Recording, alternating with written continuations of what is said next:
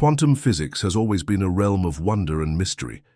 In this field, we are constantly confronted with bizarre phenomena that defy our everyday intuition. One such strange phenomenon is known as superradiance, a synchronized, collective flash of light emitted from atoms, both fascinating and mysterious. While this effect has been observed for a long time in specially designed research systems used by experts, superradiance in free space has remained elusive, almost like an invisible phantom. It is one of the most surprising and remarkable phenomena in quantum optics. But what does this term actually mean? Understanding superradiance. To grasp this concept, imagine an atom as a microscopic antenna capable of emitting light, or more precisely, an electromagnetic radiation field. Under normal conditions, when dealing with a collection of atoms that are far apart and thermally excited, they radiate independently of each other. As a result, the intensity of the emitted light is proportional to the number of atoms. However, when these tiny atomic building blocks are positioned very close together, something extraordinary occurs. The atomic antennas begin to communicate and synchronize, causing them to emit light with an intensity that increases with the square of the number of atoms. In essence, this phenomenon makes the atoms function as a single giant antenna, emitting light far more efficiently than individual independent atomic antennas. This collective effect is what we call superradiance, the role of optical resonators. This atomic spectacle comes with a significant limitation. So far, superradiance has only been observed in optical resonators or optical cavities, special arrangements of mirrors designed to reflect light as often as possible, thereby increasing the electromagnetic field strength. In principle, other components such as lenses, waveguides, or microrings can also generate this reflective effect. The main function of an optical resonator is to trap and amplify light of specific wavelengths, a process that occurs due to resonance, where only particular wavelengths constructively interfere after multiple reflections. These overlapping waves amplify each other and remain within the cavity, giving the light unique properties that influence its behavior. Superradiance in free space. The challenge.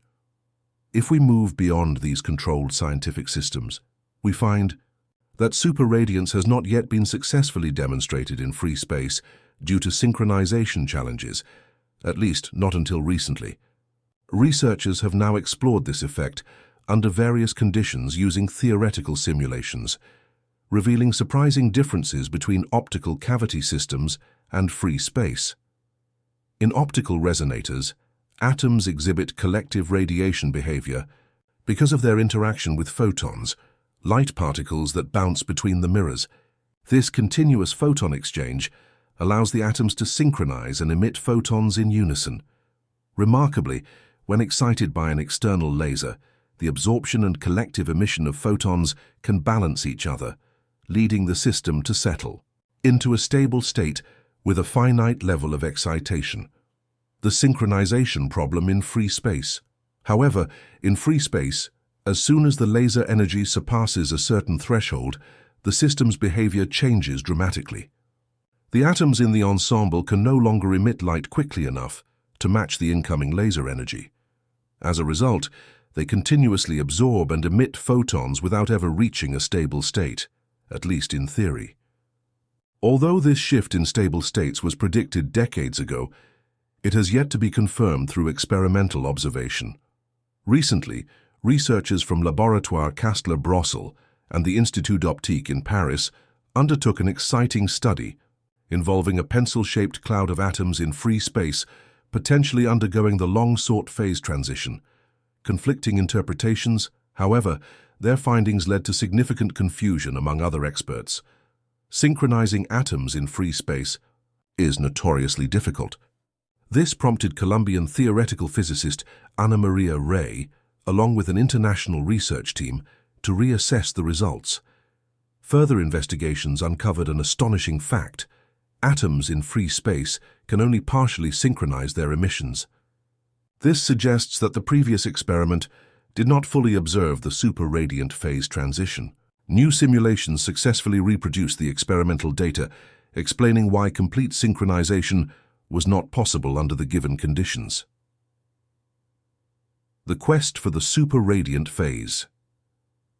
Transition. However, the exciting possibility remains that the E-phase transition could occur under different conditions, potentially at higher atomic densities. According to Ray, entering this regime would require a true quantum description beyond current theoretical methods. Solving complex problems in quantum physics requires collaboration between theoretical and experimental physicists, while theorists predict system behavior using mathematical models and simulations. Experimentalists put these predictions to the test. This interplay between abstract ideas and real-world observations is crucial for advancing knowledge in this field. Entanglement and superradiance. One of the biggest questions in this research is whether it is possible to generate entangled states in different atomic systems. In an optical cavity, this is achievable due to one-to-one atomic interactions. However, how this process unfolds in free space remains uncertain. Unlike a finely tuned cavity system, which places atoms in precise quantum states, free space is far less controllable. Several challenges arise. Interaction-induced frequency shifts, uncontrolled. Atomic emissions in all directions. Instead of a concentrated optical beam, unexpected discoveries in free space. Given these difficulties, one might expect that the physics of free space superradiance would be significantly different from that observed in optical cavities. However, Ray's research team discovered surprising similarities. To understand the underlying physics, the team conducted a series of theoretical simulations where each atom was treated as a dipole, absorbing and emitting both laser photons and light emitted by other atoms. This task was especially challenging because the number of states in an optical cavity increases linearly, whereas in free space, it increases exponentially with system size. By using this model, the team analyzed the entire atomic cloud's properties under different conditions, such as varying laser intensities and atomic densities. The laser beam acted as a smooth wave, imposing a specific phase pattern on the atoms and controlling their interactions. Interestingly, the mean field approximation, which simplifies the system by treating atoms as classical magnets, was sufficient to reproduce the observed physics. However, to ensure accuracy, the researchers validated their model using more complex approaches.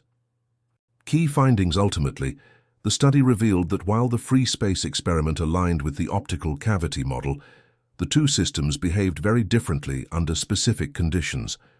Notably, when laser power exceeded a certain threshold, the collective effect seen in the optical cavity disappeared in free space. The atoms transitioned from acting as a coordinated group to behaving as independent radiators.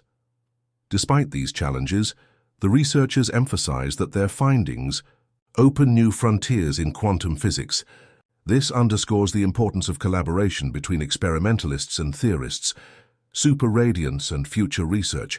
The ongoing research by Faro Mehrar from the University of Innsbruck, published in Physical Review Letters, highlights further complexities in superradiance. Mehrar explored two separate atomic ensembles within a cavity and discovered two possible outcomes. The atomic antennas could merge into a single powerful superantenna, emitting even stronger light.